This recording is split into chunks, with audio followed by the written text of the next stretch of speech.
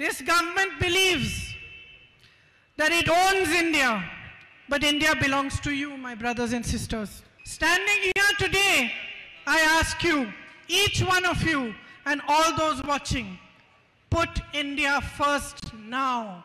When the institutions are failing to be checks and balances for the government, it is our job, the people of India's job, to become the check and balance for this government. Aren't you tired of watching the Prime Minister change costumes every day and having no change in your own lives, having no future to think of? There are jobs required, the government is doing nothing about it. Prices are soaring, every day is a difficulty, a new struggle, and yet there is no accountability. We will not stop asking questions.